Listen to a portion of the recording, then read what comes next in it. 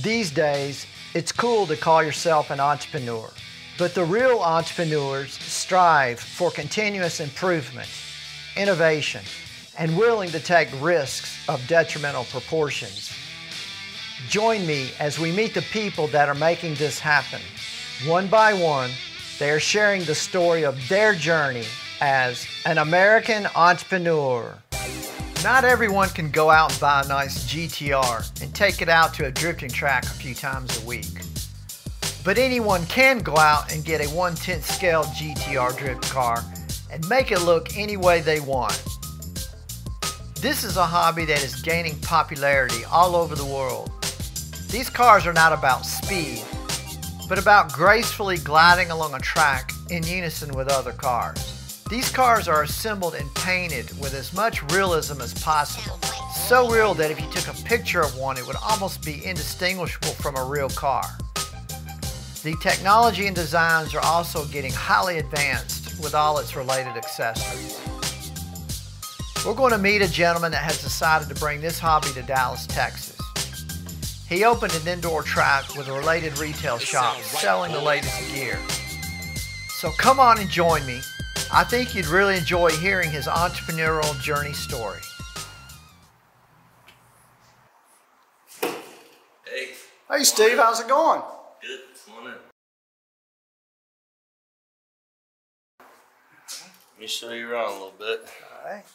So this is Drift America RC. This is our facility. We have we do all our rear-wheel drive RC drifting here, and we have three main areas. The shop, which is where we sell everything you need to set up a RC drift car or to maintain your existing one or upgrade it. We have the pit area in here. This is where everybody works on their cars. We actually spend more time in here than on the track, but yeah, we've got 25 workstations in here for people to wrench on their car, build. We let people paint their cars here. And then this is our track. This is where everybody drives the cars, and it's a special surface made for rear-wheel drive drifting. Super slick, slippery. We've got scale accessories, nice ambiance. We've got an area for drivers to sit and kind of immerse yourself into the experience of drifting. We have a scale RC garage where people can take pictures of their cars to show everybody on Facebook that they were here. And then make them guess, is it a real car and garage or not? Yeah, we try to keep it as realistic looking as we can. We do also do fingerboarding here, so we have plazas set up around the track. Some of these are imported and some of these are made right here by Good Vibes Fingerboarding, and this one's all marble. We do have the fingerboards for sale here too. It's goodvibesfingerboarding.com is where he sells all the fingerboards, and we have a paint booth in here where we paint everything, and then there's a little rock crawling course outside as well. This is your paint booth right here? No, actually the paint booth's up here. This is the paint booth. Oh, okay. Let's see. You can catch a little sneak peek in there. So is this paint booth open to people that buy a body, or is that what you do? Yeah, anybody that comes in here, pays a track fee or is a member can paint a body up here, and I'll help them do it and give them as much advice as I can. And the beautiful skyline, Dallas, Texas. Thank you. The first thing we painted, the neighbors drove through the wall not too long ago. Oh, that's great. So we had to patch it up with an American flag. Yeah, we get a lot of people in here. We've had events, I would say about 70 people before. We've had up to 30 people on the track at one time driving. We've had events where we pick up the whole track and put 15 fingerboard plazas in here just for people to do the fingerboarding all day.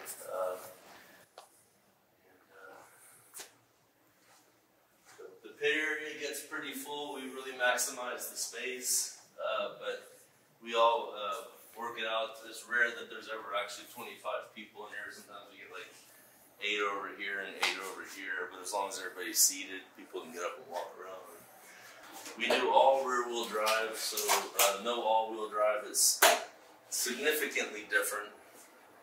You have a lot more control. The speeds are a lot more scale. Let me show you in the shop a little bit about, you know, kind of what you need to get started.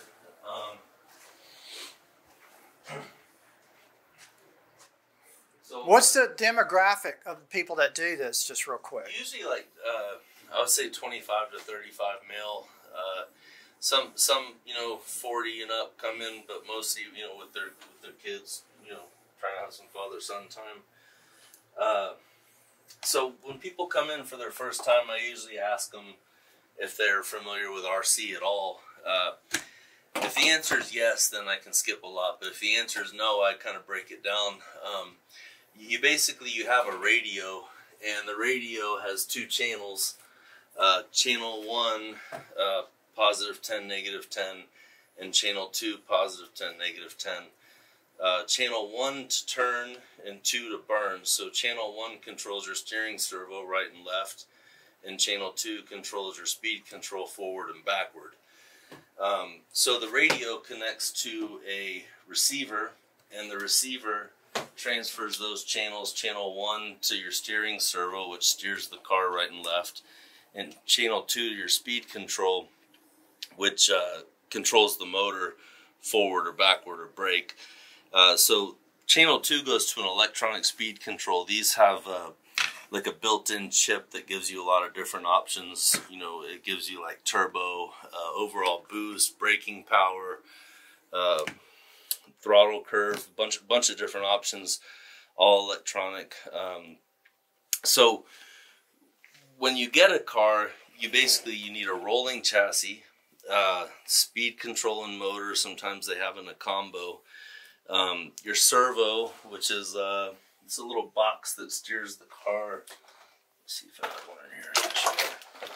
This is actually our rental. It's kind of beat up, but yeah. So this is the steering servo, and you see the little arm in there turning right and left when it turns. This is the gyro that actually controls. It makes the car kind of do this when you're driving it. It automatically steers for you. And then, so you need a speed control motor, a servo, a gyro, a radio with a receiver, and a battery, and then of course the chassis. So there are some ready-to-run kits like this one. This one comes ready to run out of the box. You can take it out of the box and start driving it, charge your batteries, and keep going.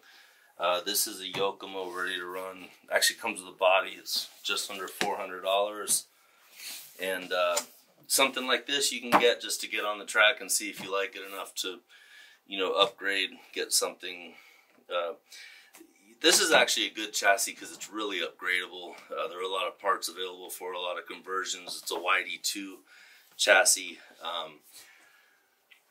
Another option when people come in their first time, you know, we do this a lot. It's basically this kit right here. So you get the kit that you build, and you know it comes with the instructions. You put it all together, build the dampers, everything. It took me about 8 hours to build one, so it's a project. And then you need your speed control and motor. This is what we usually give for a starter chassis. Radio, and we do Sanwa servos, and we actually have these little Eagle Racing gyros that are, you know, inexpensive, and they work well, pretty easy to use, all manually controlled. So a combo like this is about $600. You build it, you put it together, you tune it, you set up all the electronics yourself. Whereas this one, you know, it comes already built, but to me it kind of robs the hobby of its thrill and its process. So actually for someone that's younger to build an RC car like this, it teaches you a lot. It teaches, you know, mechanics, physics, following directions, electronics, you know, building using tools, you know, pilot holes for screws, using thread locker, Building a diff, actually the first step in this kit is to build a planetary gear diff. So it teaches kids a lot. I built my first RC car when I was 13. It wasn't a drift car, obviously, but I feel like it taught me a lot early in life about general mechanics. But just like a lot of people don't want to put a bicycle together, I guess you'll put it together for people if you want, for a fee, I guess. We do offer it. So like to build this kit, we build it for $50, and then we can install all the electronics and give it a basic tune for another $50. So that is an option. And, you know, the bodies, so the bodies, painting the bodies is a whole other aspect of the hobby. Like there's the driving, and then there's the building, and then there's the painting. So the painting really, you can take any of these clear shells and cut them out, paint them from the inside any color you want. And you saw some of the bodies I've done. I mean, there are a lot of different ways you can do it. This is a pretty basic paint job. So I do paint jobs. If someone comes in and wants to buy a body and have me paint it, I'll paint it for $100. Well, how elaborate will that $100 get you? Something like this, you know, good clean trim lines. And but what if I wanted something just totally out there with a lot of graphics and just something that was just really killer? Most graphics I could do for $40. Okay. The GTR you saw out there, that one's pretty elaborate, so I'd probably charge a little more for that, to be honest. It's a lot of work. Oh, I know, because you get to reverse. You got to do it from the inside out. Yeah, not just that, but all the little cutting and the fine lines and stuff. It becomes to be a lot. And I guess the object of the game too is having a car that if you took a picture of it, it's indistinguishable from a real car. Yeah, you want it to look realistic. And then, you know, once I paint the body, you know, you can get an exhaust pipe for it and put that down there. And then, you know, we have light kits to put headlights in it. This one we actually have pop-up headlights for. You can buy those and put them in yourself. You know, gas tank lids, side mirrors, intercoolers. There are a lot of accessories you can do. And then, you know, people put stickers on the back windows. We have, you know, slap sets that you can get. But yeah, you can do all that. You can do full interiors. This is pretty cool. They have, I just put one of these on a car. So it's the full inner fender kit and interior with the seats and the... okay. That's really cool. You know, the air filter. And, well, this kit right here, if I was to buy this kit, how upgradable is it? Could it take me probably as high as I wanted to go, or would I ever have to abandon this one and start over? So what's cool about this kit, this is the D5MR mid-motor, and they had before the D5RR, which was rear motor, and the big difference is that this bulkhead, the whole piece down here, flips around, and then there's a low motor mount for it, and then you just need a different upper plate. So this chassis is very dynamic. You can change around the motor position. There are a lot of upgrades. The 3 racing upgrades are great. You know, they have, you know, full aluminum parts, and they're fairly inexpensive for what they are. To go full aluminum on a kit like this would probably be about $200 or $300.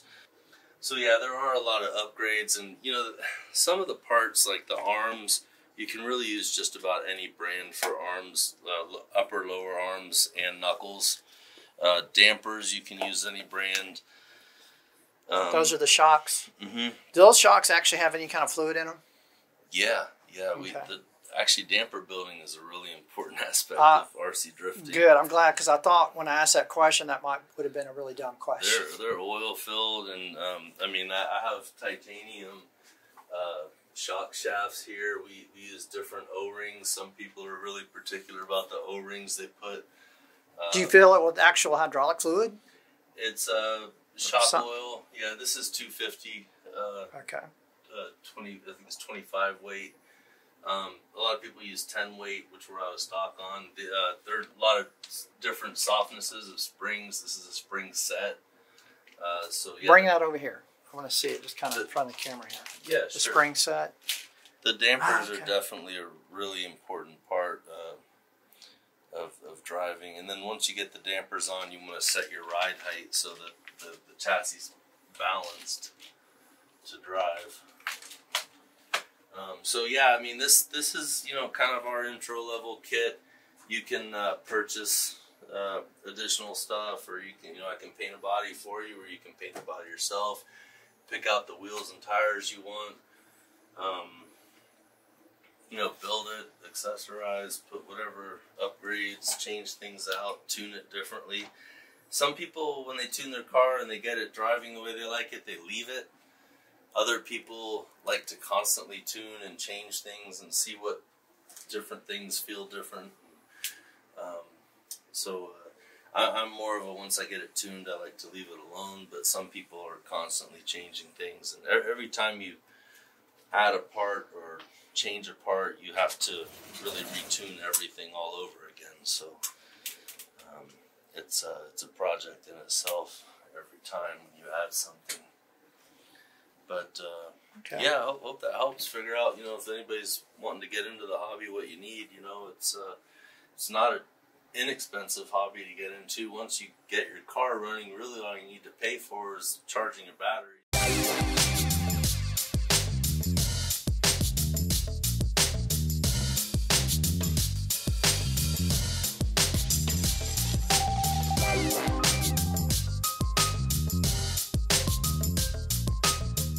Introduce yourself and tell us about your business. Okay, my name's Stephen Platt, and I have a business selling RC drift cars. How did you get into this drift car overall? Well, honestly, I was watching a drift video like most people get into it, and I was talking to my wife, and I said, you know, let's learn how to do this, and started trying to figure out how to do it. And it's a lot more complicated than I thought. And I got hooked up with some guys that were meeting up in garages and you know, having little drift sessions, and started to really enjoy doing that, and figured out how to set up my car and got the right, you know, equipment that I needed, and started to realize that nobody knows how to do this, and the parts and the information just aren't available in the U.S. It was mostly overseas, so I decided to start a group with a mission to bring RC drifting to America. It was already kind of trickling in, but there definitely needed to be an organization or some kind of an effort, you know, to bring it in. So I started Drift America RC Drift Movement, and it's a movement to bring RC drifting to America. When did you start this business? Well, before I started the actual business, we had a Facebook group page, and actually even just before that, we were having meets in, you know, my garage, and putting out instructional videos on YouTube, and just trying to help, you know, give the RC drift community a little bit of a leg up. What year was this? I would say about 2013. So actually, initially, my goal was to import RC drift products, you know, chassis, electronics, bodies, wheels, tires, and sell them to hobby shops and take a commission for it, and basically just import and distribute. But none of the hobby shops really wanted to get on board. In fact, there were only 2 hobby shops that did get on board, and they bought some stuff, and one of them didn't sell any of it and ended up asking me to you know, come pick it up and give him his money back, which I did, you know. And that's kind of when I realized, you know, someone's gonna have to really step up. And so I leased this space, and it was kind of a hard sell. We're more of like a destination, so, you know, people drive pretty far to come here. And I mean, it doesn't matter if we're here, you know, 30 minutes north, 30 minutes east, west, people are gonna show up, you know. And we don't need a retail location, so I was just looking for a air-conditioned warehouse, or an office warehouse. And so, you know, we found this space. What year was it that you moved into this location? about 2015, if I'm not So mistaken, from maybe 2013 to 15, you were meeting in garages, building up a good following, good camaraderie, good group of guys that were into this. And I should mention, we did car shows. When people have car shows, they just have this huge space, and obviously they need to delegate the space, but asking for 30 by 40 spot isn't a lot to ask, and it actually brings a lot to the car show. So they're happy to have you do it. We said, we need a local track for the hobby to really grow. And so that's why we moved in here. Exactly what is disc drifting? I know it's not about speed. Mm-hmm. Could you explain that a little bit? Drifting is real, I would say slow paced. It's more of a dance. It's more of a kind of a slow movement. I was talking to a couple of guys about it, and they were telling me it's very relaxing. Yeah, it is. It's got a very peaceful feel to it. It's a balancing act. It's kind of like trying to balance a broom on your hand.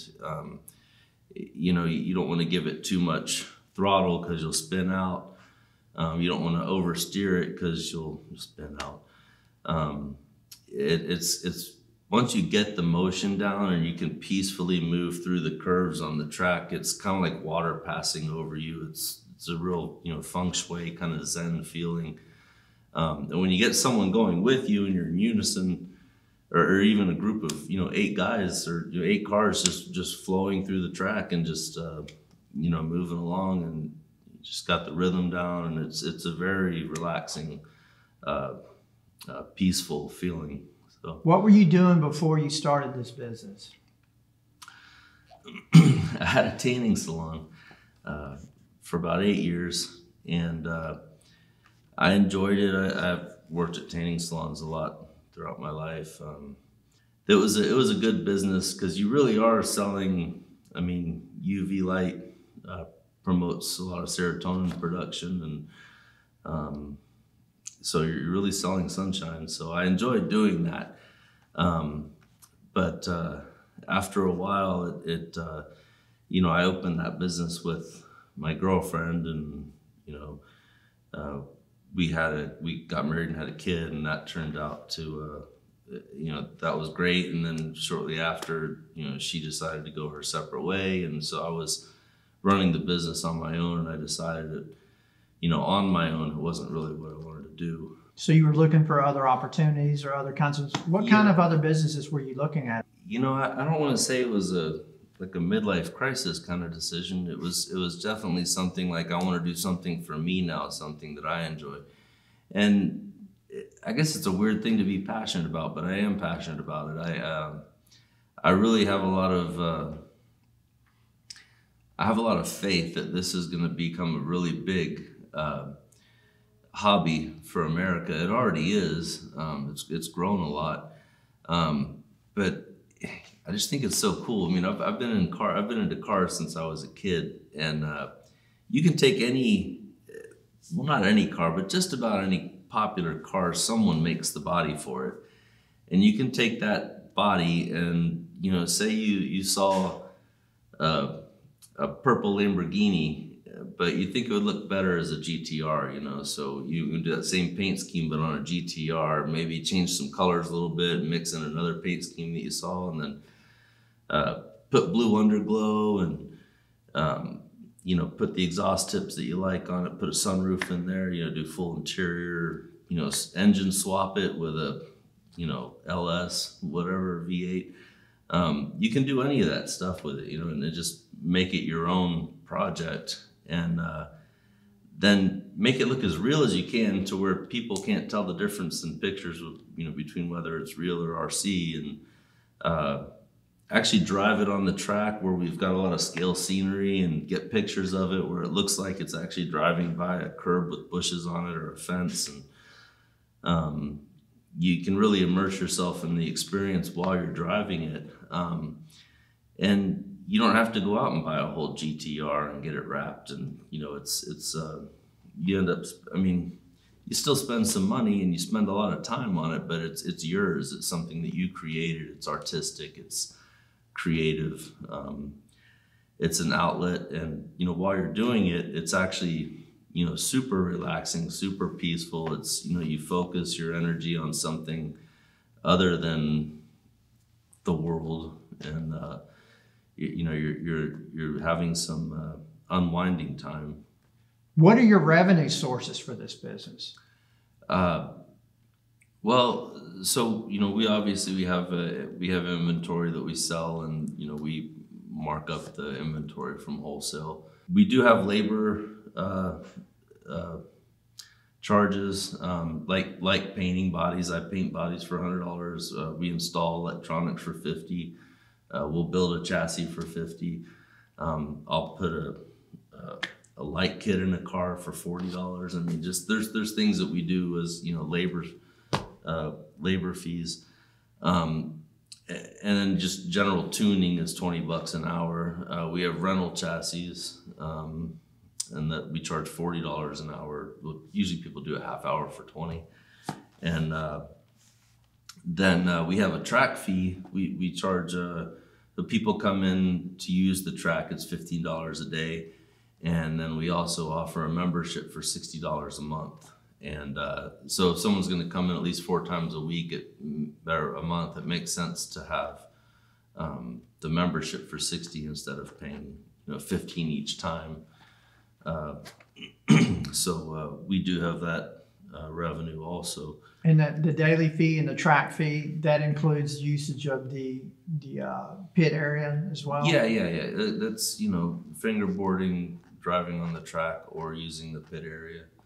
I mean, some people that come up here don't really have a car. They just come up here to hang out with their friends or whatever, and we still charge a track fee for that. It's like everybody that comes in here needs to support the track and keep it open. So, what time do you normally close? I try to get out of here around 9:30 every night. What if someone walk in here at 6 o'clock? They got off work. Do they still have to pay the whole track fee for that day? Yeah. Okay, I didn't know if it. And then and that's where the membership's good to have, because some people come in just for like 10 minutes between jobs or something, and they have memberships, so they don't have to worry about having paid $15 for 10 minutes or whatever. But someone might come in and only stay for 30 minutes and pay a $15 track fee, but then maybe the next time they'll come in and stay all day and only pay $15. There are some RC drift tracks around the country, around the world, that I think do charge hourly, and I don't like that. It's hard to keep up with, isn't it? Well, it's hard to keep up with, but also it makes people feel like they're like on a time crunch to get out of here, and I like for people to feel like they can stay until we close. And I even sometimes let people stay later, people that have been coming here for a while and know kind of how to close up and lock the door behind them. When putting together your track, what are some of the things that you consider that's really makes or breaks a track? The surface is very important. You want to have smooth, polished concrete. I think optimally. Some people start with carpet. We ground this down to bare concrete, and then and it was a lot to grind down. We were here for a while. It was like 4 coats of epoxy paint, and but yeah, we polished it down. We got it down to bare concrete, and then put a urethane coat on it and polished it really good. You want to have either like kind of a square or a rectangle shape. This is a little bit offset, and it ended up not allowing us to really maximize the space that we have. You want to have a pit area. We probably spend more time in the pit area than on the actual track.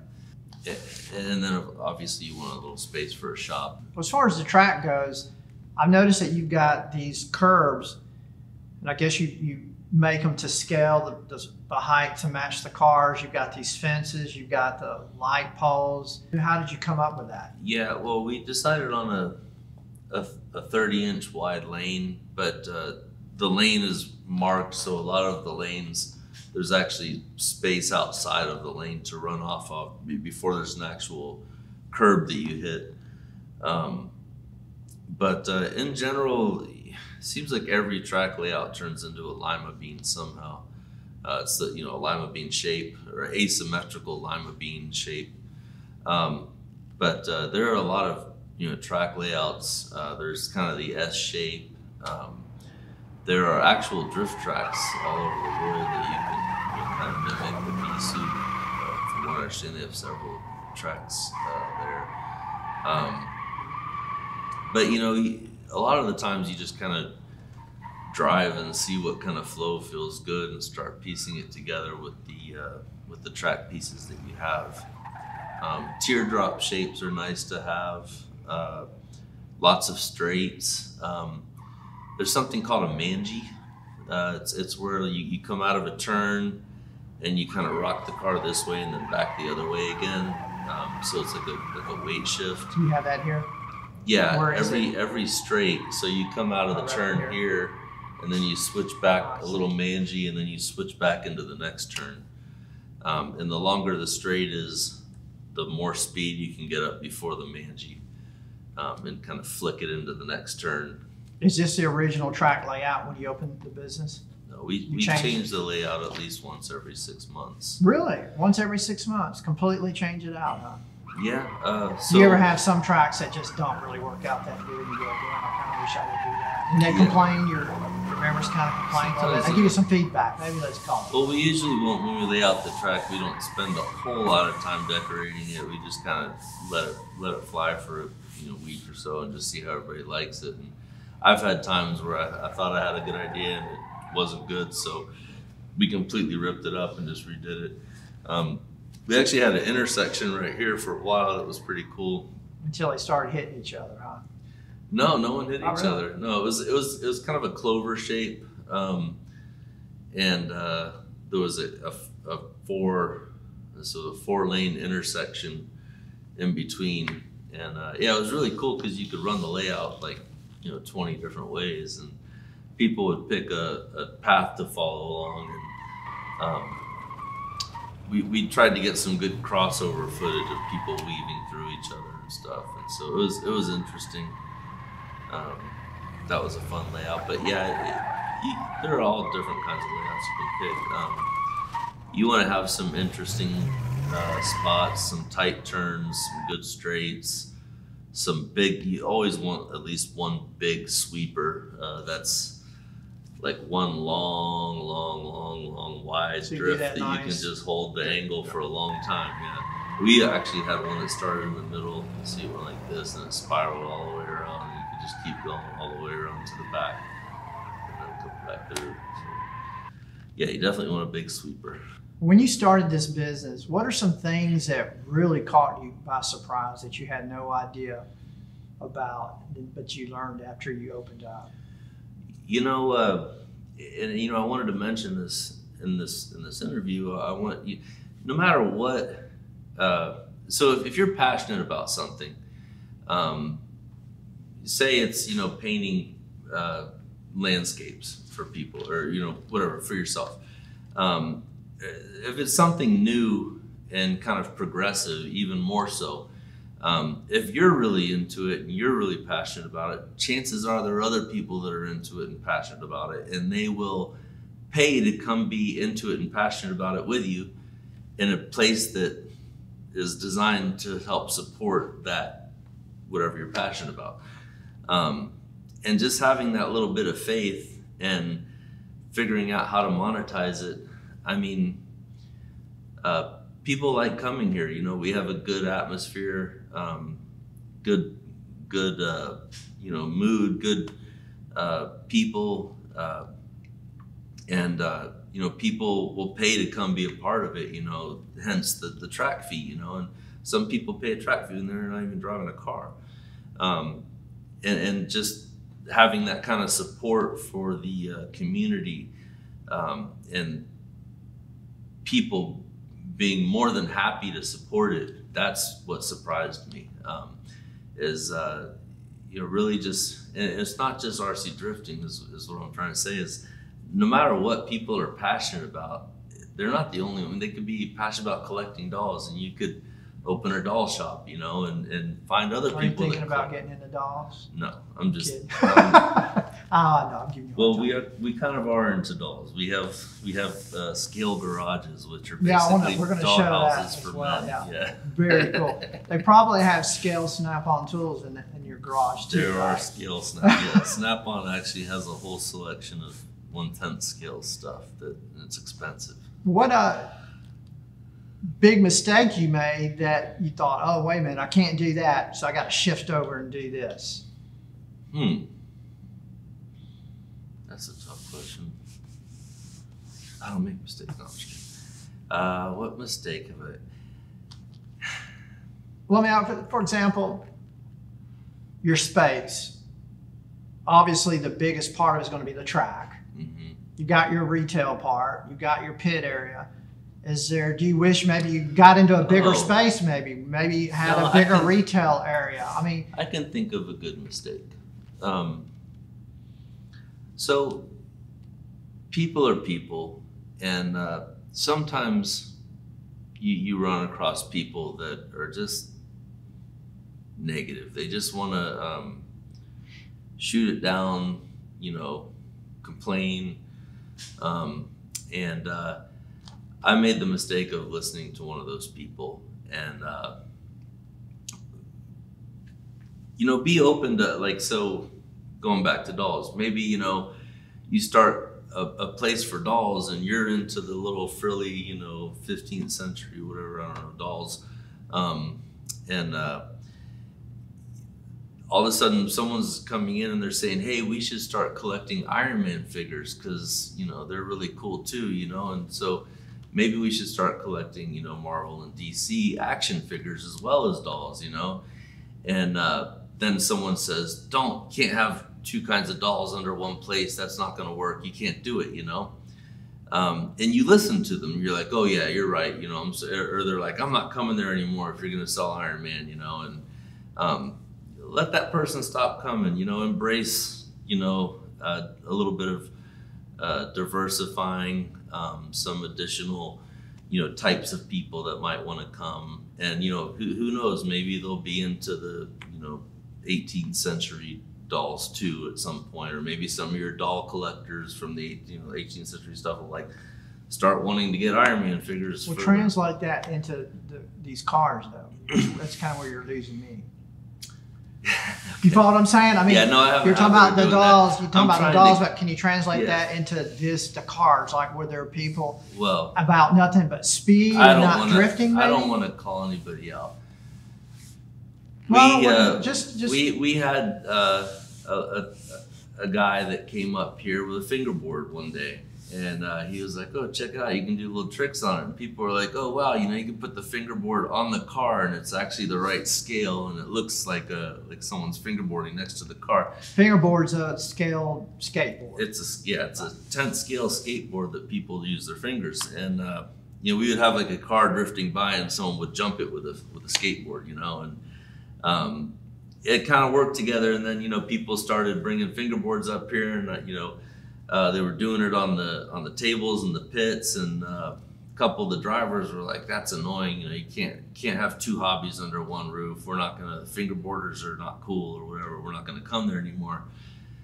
And so, you know, we were no more fingerboarding. You know, well, that was a mistake. You know. We should have embraced that from the beginning. You know, that was something cool that came in that, you know, and we have embraced it since, and it's become a really popular hobby. And now we have, you know, several big fingerboard plazas around the track, and people come up here just to fingerboard, you know, and they actually generate track fees for us. And does it cost money to come here, or membership to come here and fingerboard? Mm-hmm. Yeah, same as a track fee. Oh, same as a track fee. Plaza fee, yeah. If someone came in here and bought a car that's never done this drifting before, do you also offer lessons? I usually try to give someone kind of a basic lesson, but at the end of the day, you really just need to drive. You got to drive and get the hang of it. And I've seen people come in here that just could not drive at all, and they spend a lot of time. They're up here every day, and, you know, come in you know, after work and spend an hour or two on the track. You know, they try to be here when there's not a lot of cars here, so they're not in anybody's way or wrecking into everybody.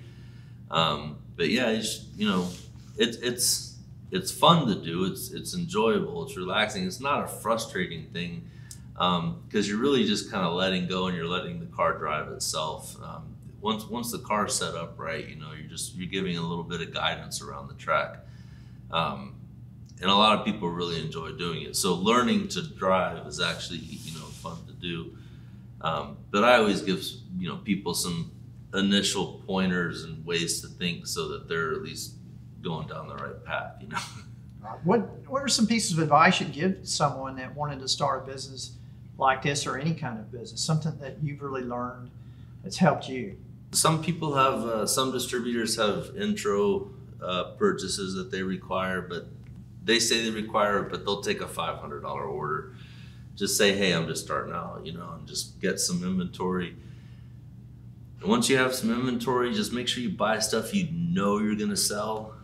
When you're starting in business and you initially go to a distributor and you make your first inventory purchase, just make sure you're buying all stuff that you know you'll sell. Don't buy stuff that you want. Like. Right. Well, not just stuff that you want, though. Think about what other people, you want to sell it. You don't want to keep it for yourself. You want to sell it. So, you know, make your first purchase stuff you know you'll sell, and then get your inventory, get it sold as fast as you can. How did you come up with the name of your business? The name? Well, I wanted something really broad. I wanted something so. Here's the thing. There was a group on Facebook where it was people all over the world, and you got a lot of people from Japan, a lot of people from, you know, Australia, Hawaii, you know, just posting, you know, drift videos. Well, I wanted those people to see how the RC drift community is growing in America. So it's Drift America, not for Americans, but for everybody else in the world. I want people to see what American RC drifting looks like. And that's why, you know, I've got the real patriotic American flag in the logo. And well, think about it. When you see a big, like a Japanese flag, you know, oh, Japan, that's kind of cool. I like Japanese stuff, you know. So it's kind of that same, the same premise. That's how I came up with the name Drift America. Now, Drift America RC, the acronym is DARC, D-A-R-C, and that's actually taken a life of itself. This is actually called, the track is Dark Circuit, and when people say they're going to dark, they just say I'm going dark. When you look on the map, it just says dark. So it's got kind of a cool acronym, and that was unintended, but I knew it was there when I first started it, and I didn't know if it would take off or not, but it's kind of a cool acronym. Where do you see this business 3 to 5 years from now, or 5 to 7 years from now? I mean, it's growing pretty rapidly. Well, California's grown a lot, you know, in the RC drift community. There are a lot of tracks in California now. There are a lot of people doing it, but we're starting to see, you know, a growth in Dallas that's equal to what's been going on in California. So California RC drift shops are doing really well. And there's some of them that, you know, I actually admire and, you know, try to model our business after. You know, we have our own personality for sure, you know, but I would like to achieve the success that some of the places in California have achieved so far. And so in 3 to 5 years, I hope to be somewhere near where they are today, you know. Is there a lot of competition around here in Dallas-Fort Worth at this drifting? No, we're the only RC drift track in Dallas. It's a weird hobby because it's hard to tune your car and know how to tune it. And then once your car's tuned, it's hard to learn to drive it, but you can't really tune it if you don't know how to drive it. So you really need help. You really just need a community that knows what they're doing to give you advice and kind of give you a little bit along the way. And that's what we have that nobody else has in Dallas. You can get your own community growing without an actual space to do it in. It's possible. as far as seasonality, I guess during the wintertime when you can't go outside, you probably get really busy. Is that safe to say, or does it matter? It's been like 110 degrees here over the last month or two, and it hasn't been terribly busy. It's actually been a slow month. So I'm thinking if it is seasonal, that I mean, people just don't even want to get in their car right now. Well, that's right. Don't want to go anywhere other than where you have to. So maybe that's. How about in the wintertime? Does it get pretty busy in the winter?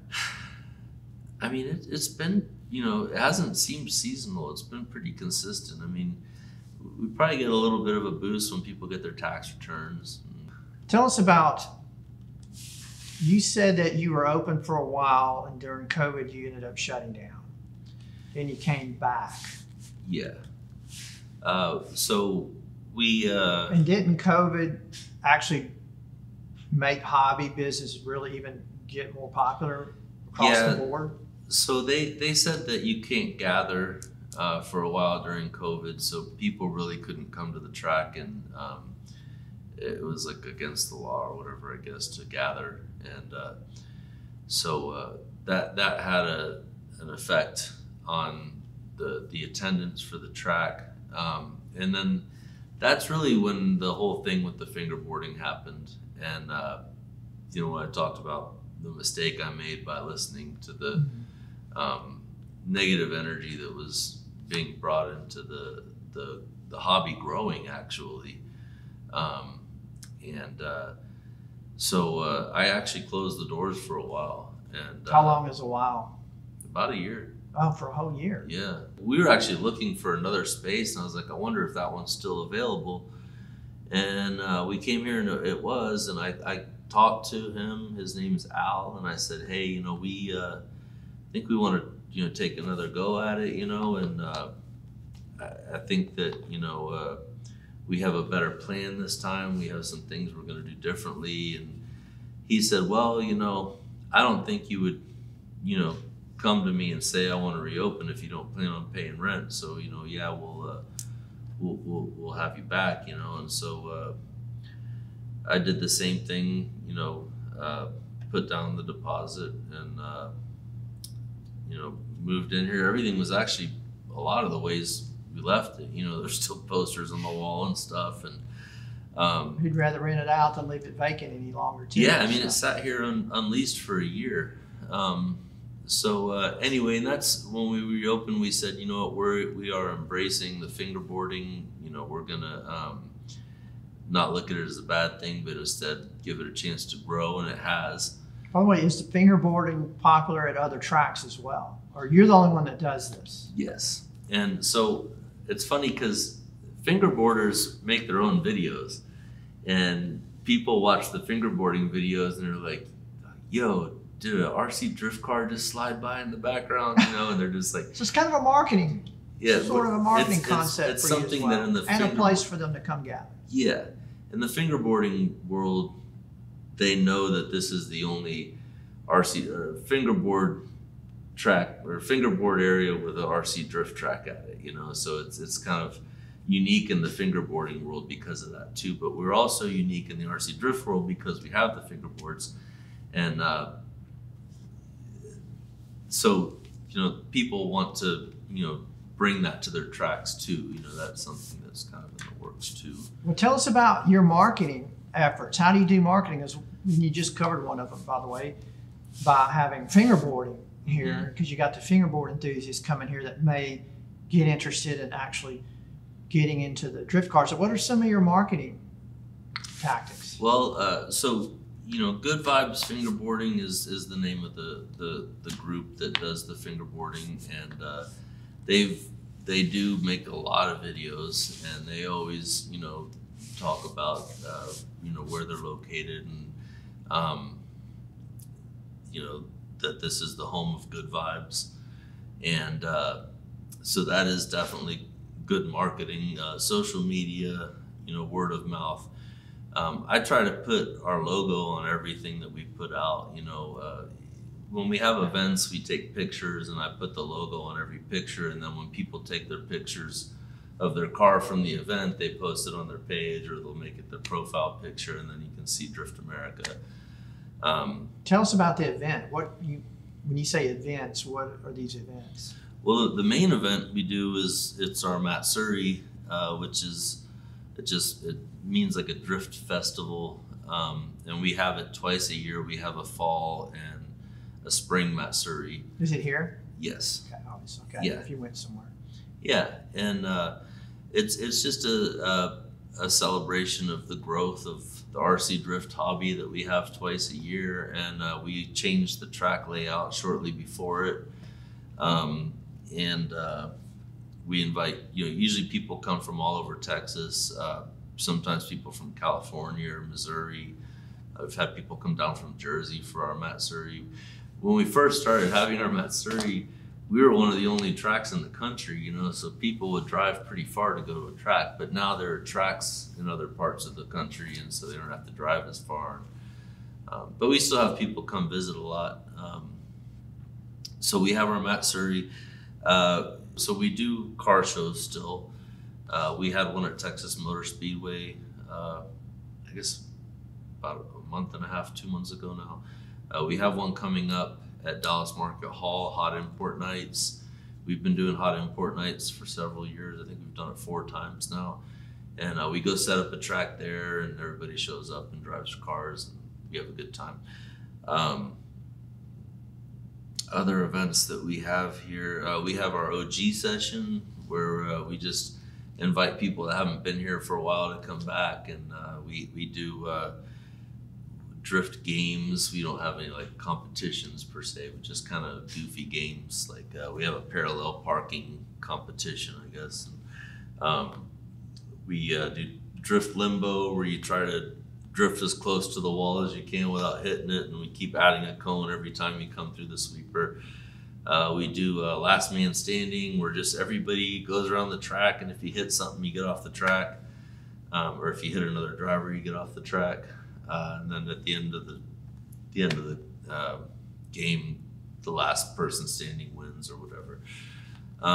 We do body competitions. I haven't done one in a while, but we encourage people to paint bodies and do a good job, and so we kind of score them. I have like a judging system that I use. Yeah, some of these paint jobs are really elaborate. I'm really impressed with some of them. People spend a lot of time and energy on them. So it's cool to reward people when they do, or to give people a reason to build something for that event. We used to have actual competitions, which the competitions it's 2 people driving in tandem. You have 1 lead and 1 follow, and they go 1 lap, and then they switch places, and then this person leads and this one follows, and they try to go together the whole time. And then there's a panel of judges, and they just judge who led best and who followed best. And that person goes up in the bracket. So if you have 20 people competing, you end up standing around for like 3 or 4 hours watching 2 people drift the whole time. And it really doesn't get good until like the last part of the bracket, where they're really good and side by side. Some tracks are more competitive. They do a lot of competitions. You look at their track, it's all marked. There's no fences, there's no scenery. It's all just, boxes and clipping points and things that you have to hit, and real competitive. And that's just not us. We just like to drive and kind of, run trains and, relax.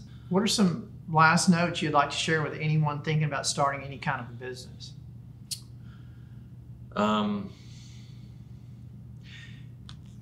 When you're starting a business, I had a guy that when I first started a business was kind of coaching me and telling me some stuff, and he said, we're the crazy ones, people that don't want to go to a 40-hour-a-week job and clock in and listen to a manager tell them what to do or whatever. Everybody will tell you you're crazy. They'll say it'll never work. They'll try to. Just don't listen to them. Don't let them tell you that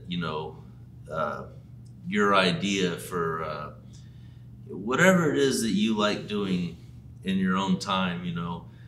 someone else out there would like to do that with you and would even pay you to help them get the stuff to do it and pay you to have a place to do it where everybody else is there that likes to do it too. So, but people are going to tell you, you know, and sometimes it'll be, you know, your wife or your girlfriend, someone that your mom or your dad say that'll never work. Stop wasting your time on that. And, you know, if you have to maintain a job in the meantime while you're doing it, you know, and still try to grow it and build it, just don't listen to them. Just keep going, because like my friend told me, we're the crazy ones. You know, we're the ones that actually everybody says you're crazy for trying to do it. You know, and we do it. You know, and then they're stuck. You know, still in the norm that they've been in. They've told you to stay in. You know. So it's a fun journey, and honestly, I hear entrepreneurs say that like having a business fail is like a badge of honor. You know, like the more businesses you have fail, the better off you are. You know, and so just because one business fails, don't give up on having a business, and even, you know, don't give up on, maybe you need to take a different approach to the business. You know, I mean, like I said, when we came back after COVID actually helped hobbies a lot. Like people got into hobbies when they were home and couldn't do anything. So it actually, the RC drift hobby grew a lot during COVID. It did a lot for a lot of hobbies. And I know it sounds horrible to say, no, you know, people have to do something to occupy the time. It forced people to live differently, and people were they adapted in that kind of a way. Yeah, and people were stuck at home and had to figure out what to do with their time and fidget, and so it really helped the hobby. So maybe if your business doesn't work the first time, you can open the same business, just kind of fall back and regroup and maybe rebrand, have a different name, a different approach, add something to it, do it differently, or go a totally different route with a totally different business. But don't give up on trying to start a business, because something's got to work, you know, and just as long as you're passionate about it, people pick up on your passion, and sometimes you can convince other people to be passionate about it, you know. Or people can see how much fun you're having and want to come have fun with you and have that much fun as well, you know.